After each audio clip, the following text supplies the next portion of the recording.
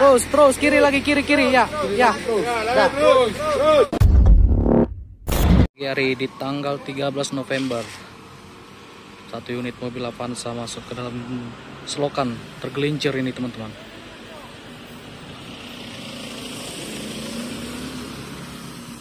Lokasinya di Jangga, daerah Jangga, Desa Jangga, Toruan. Bisanya itu? Iya bisa itu. Nantilah ditunggu. Ringan. Cuman posisinya nanti kalau ditarik dia kan kebalik. Kalau mobil kita ini. Aku nanti jadi ikut pula apa aku? Makin rusak kan? Gara-gara dia katanya. Iya kan? Iya Pak. Mobilnya tadi datang dari arah kota Medan ini teman-teman. Dari arah kota Medan lalu tergelincir, putar balik lagi ke arah kota Medan.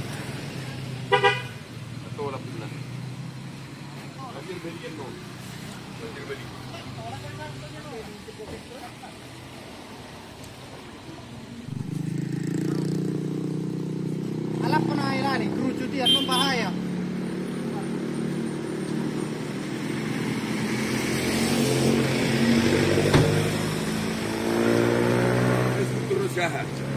Nih kita mencari bantuan ke sesama supir yang melintas, supir truk.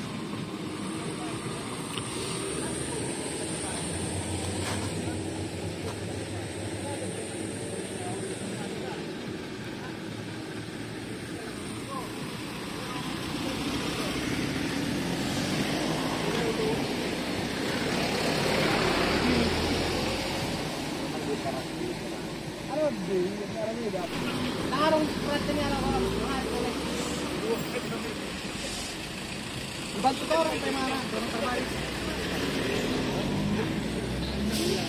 Oke, Assalamualaikum. Saya tarik.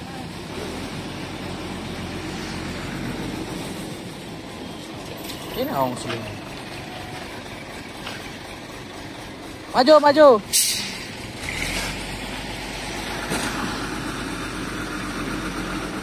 Aslah itu.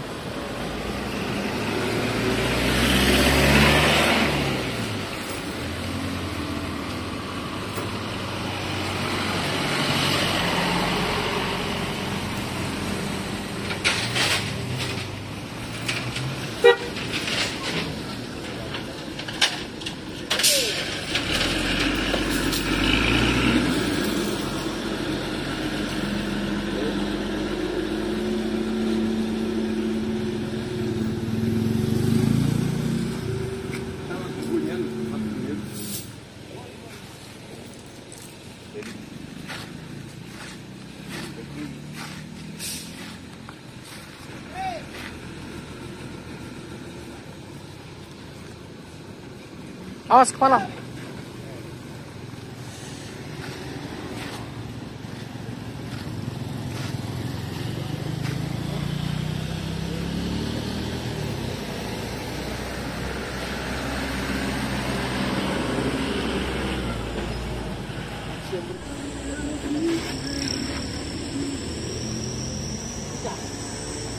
Gak ada waktu mendongkrak, gak ada.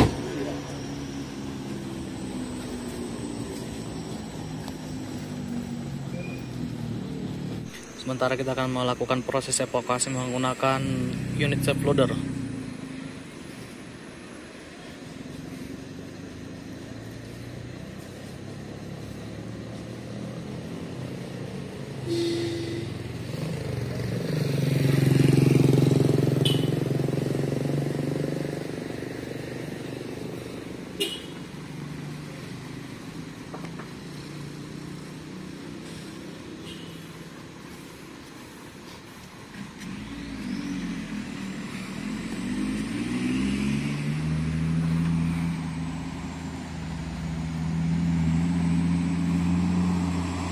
bus muatan mobil besar nih, tangki.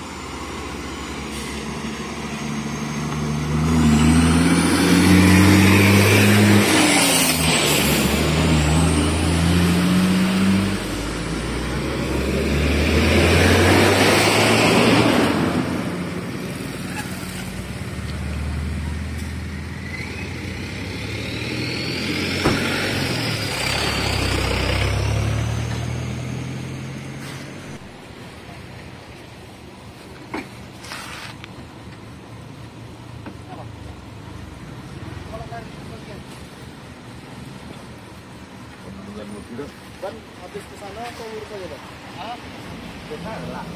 Kiri lah dikit, kiri.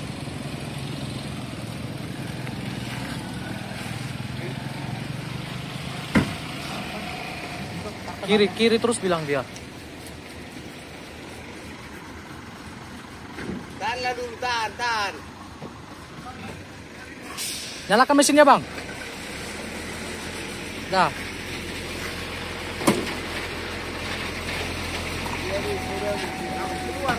Terus kiri lagi, kiri ya. Ya. Dah. Dah aman itu, aman. Terus. Dah. Oke. Terus sana. Hancur sebelah kanan. Ringsek. Bagian kanan paling belakang.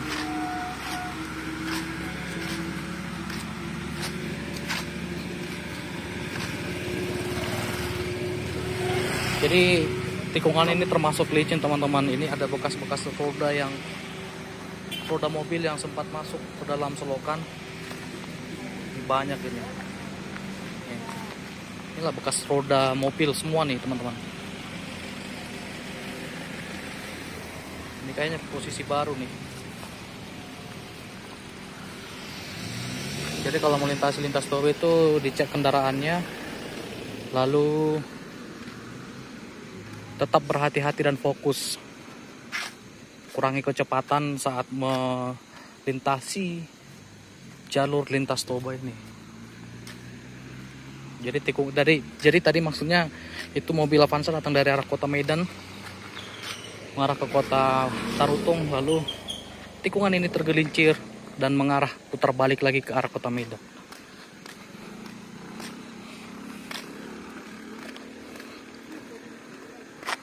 Evakuasinya berjalan lancar, teman-teman.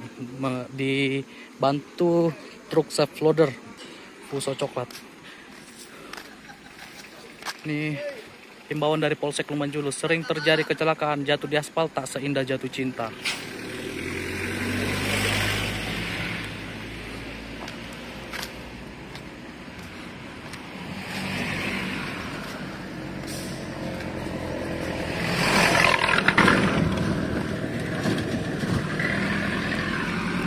Hancur belakangnya ya. Hancur lagi ya. Kaca belakang hancur. Pecah. Tidak ada korban jiwa, teman-teman.